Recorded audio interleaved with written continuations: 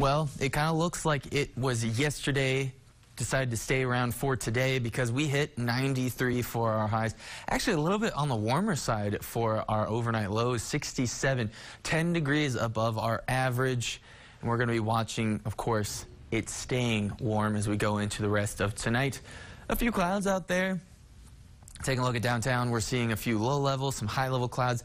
Hint, hint, this is going to be a pretty nice sunset view if you guys want to get out and watch before any games, before you go out, or take some pictures and send us some here at KLST. But either way, it's still warm. 90s right now, and it's also windy. We're still seeing 10 to 15 miles per hour from the south.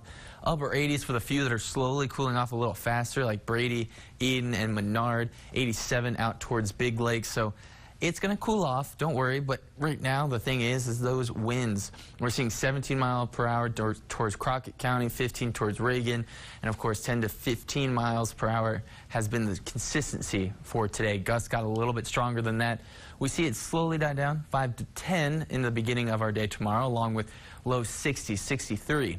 But then the wind just picks back up and we warm back up. 93 again, 10 to 15 miles per hour, and that is not even going to be our strongest windy day. We have Sunday where we're going to see even stronger winds that are going to be coming through before the first of two cold fronts. So Saturday, yes, on the breezy side of 10 to 15 miles per hour, a few gusts out there. But as we go into Sunday and Sunday night, we see that front definitely coming through. It's a weak front. We're not seeing a big cool down, but we see a wind shift and the winds die down. So they're going to be about 15 to 20 miles per hour on Sunday, and we're going to be watching it cool off for Monday for us because as opposed to low 90s, we'll be in the upper 80s. So a little bit of a cool down because you can see that low pressure isn't very strong, not pulling a lot of cool air down.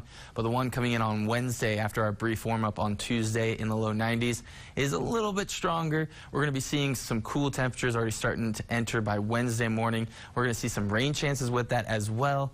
And it's going to be in the mid 80s, getting us back to average temperatures. So that's what we're going to watch for the rest of this week. But we do have a very warm and windy upcoming weekend. Again, 93, 93 Sunday. And then we see Tuesday, there's that brief warm-up. There's that cool down. You really can see it in our overnight lows of 55.